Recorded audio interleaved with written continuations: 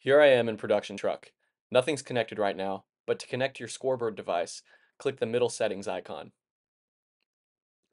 Once you're here, go to the middle tab at top and click Scoreboard.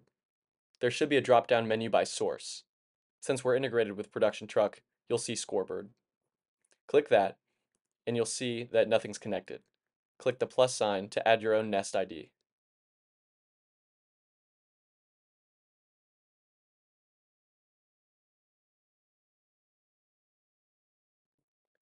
Since the device was added successfully, you should be able to see real-time data come in now since we have a game going on.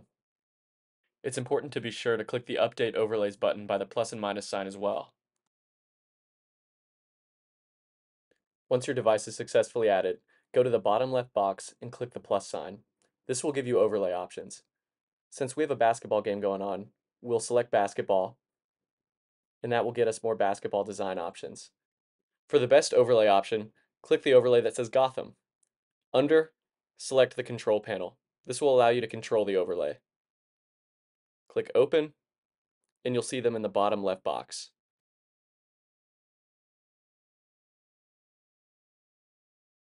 To put the overlay on the broadcast screen, select the tab and drag it over to the bottom right box.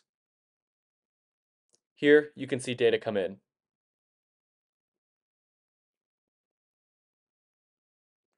To get a game clock on there, click the button that says Game right by the clock icon. There, you'll see the real game clock. Shot clock right next to it.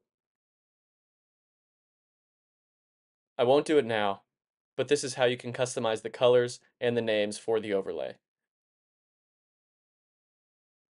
Make sure you click this overlay button to get it on the actual broadcast. The bottom right box is just a preview screen. Since I don't have a camera connected, you're just seeing a black screen.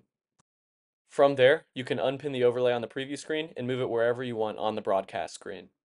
And that's it. That's how you get your scoreboard overlay to your broadcast.